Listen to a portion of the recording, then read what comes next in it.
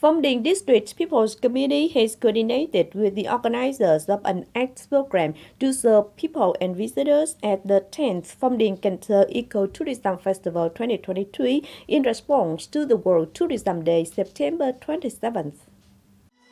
Delegates, people and visitors enjoyed more than 10 routines performed by artists and singers inside and outside Cần Thơ City with beautiful, unique and attractive dances, traditional songs, braced in the party and Congo homeland, country, the land and people of Cần Thơ and Phong Điền District united to create a joyful and exciting atmosphere on the 10th Phong Điền-Cần Thơ Ecotourism Festival 2023 and propagate extensively to the people, tourists near and far about the historical values on the momentum of development.